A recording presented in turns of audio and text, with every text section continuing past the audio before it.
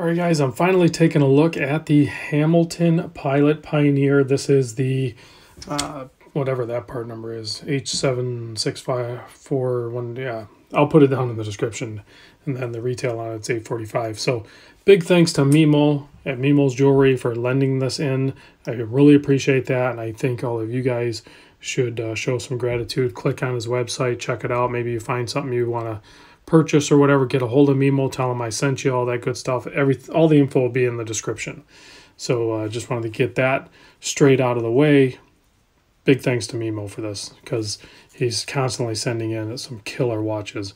In this new Hamilton, well, reissue of the old W10, almost a one-to-one copy. There are going to be a few changes, the movement most notably, and then of course the crystal and a few other things. I'm sure there's some pros out there that are like vintage watch guys that are going to be able to pick it apart, but essentially it's kind of the same watch.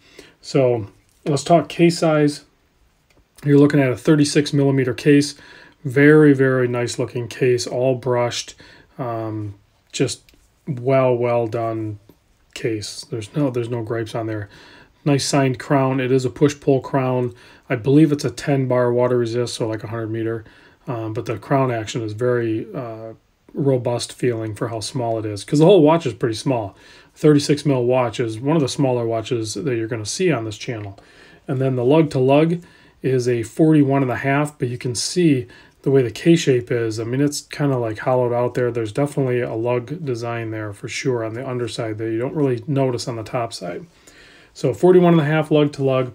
The thickness, if you measure from the bottom to the top of the mineral crystal, you are looking at a 10.14. But as you can notice, the crystal is set directly into the case. There's no bezel on there. So I went ahead and took a measurement of just the case, not including the crystal, and it's only 6.2. But if you look closely, it's hard to see, but you can kind of see the handset. Like, it is up above the case. It's up in that space where the crystal is. So they have to box it up like that, because there's just not, I mean, it's a mechanical movement, hand wind, so you don't have the automatic rotor, but still 6.2 millimeter, that's not enough room to play with. So they're going to protrude up into that boxed in area with the crystal. So, which I think is really cool. Well, you got to look really close to see it, but you have a really good high texture dial on there, nicely polished handset with old style cream lume filled in there. I'll do a lume shot at the end. It does have lume. It's one of the stronger Hamilton formulas. It's not going to be like punch you in the face bright or anything like that, but it's definitely going to be bright enough for a reissue field watch, if you will. But you can see the level of perfection on this thing for essentially, it's still an affordable watch. We're under the $1,000 mark. It's $845. There's probably going to be some discount codes, I'm assuming. And then there's two different variants as far as I know. There's this gray NATO one, and then there's a leather strap one, but I think it's the same watch. So both of them house the H50 mechanical movement. So I don't know if you can hear that.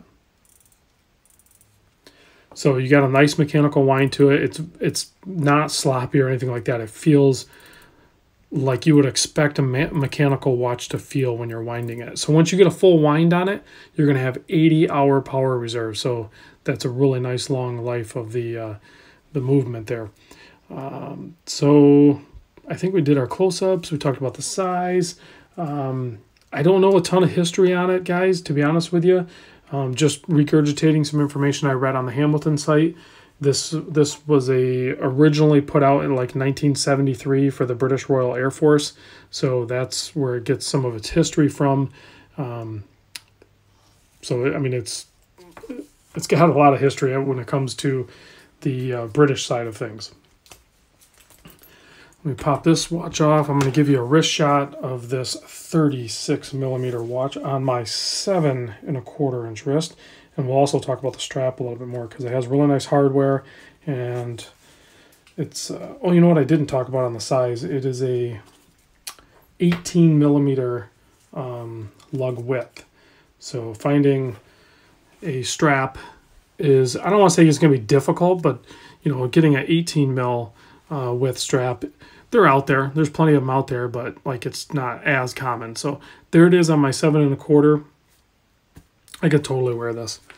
Like it's so funny because I've been wearing like big watches, you know, like I was just wearing that Seiko Sumo and stuff like that, and then it's kind of fun to pop on a vintage style 36 mil watch. I mean, because this was a regular thing. This was a normal size watch not that long ago. So there's room for every which size watch and style of watch that you could possibly think of out there. So you have really nice stainless hardware.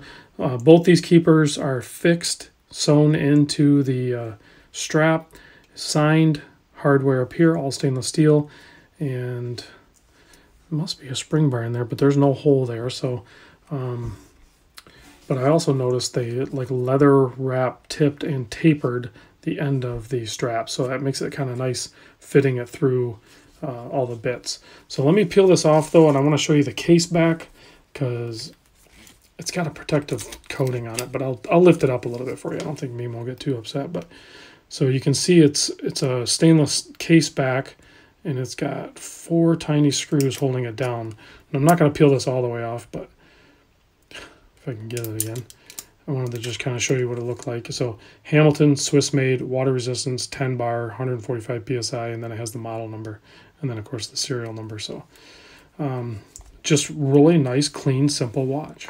So if this was something you guys were looking at, maybe jumping into, I would just go for it. I mean, if this is what you're looking for, I don't know what the prices of the old W10s are, but I got to believe they're probably not super cheap or anything like that. When you can get a brand new one with modern parts and everything like that, I think we're in a day and age where you can just buy the new stuff and enjoy it and wear it and not have to worry about it at all. You don't have to worry about servicing it for a long time or anything like that. So let me get you that loom shot. Like I said, don't expect a Seiko Monster loom or anything like that, but you can see the hour and minute hand is going to be a little more potent, and then of course the indice marks are going to be loomed as well as the triangle just below the 12 hash there. So all right guys, big thanks to Mimo again, and thank you guys for watching. I will see you on the next video.